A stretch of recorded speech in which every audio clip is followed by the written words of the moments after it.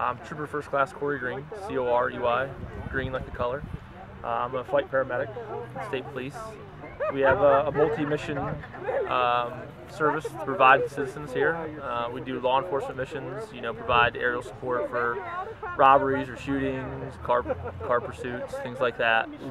We do search and rescue with the hoist cable. We can use a rescue basket to pick people up, in water or on the side of a cliff if they get trapped. Into any places where vehicles can't access it, things like that if they get hurt down there. A lot of swimming accidents, some capsized boats, things like that. Or out in western Maryland, we have some mountains. We'll do some rescues on the side of the mountains and the cliffs. They fall down out, hiking out through there.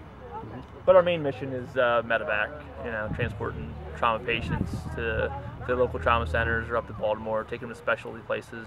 DC Children's, where our kids go from down this area, or up to Johns Hopkins, depending on where we are. So that's our main mission requirement, and our duty is flying the trauma patients. And what are you doing here tonight? They asked us to come up for the neighborhood national night out. We just were over in Glen Arden for a little while, and then came over here to this one. So just out trying to give some people some information, answer some questions, let the kids see the helicopter, and meet the public out here. All right, well, thank you very much and appreciate you being here.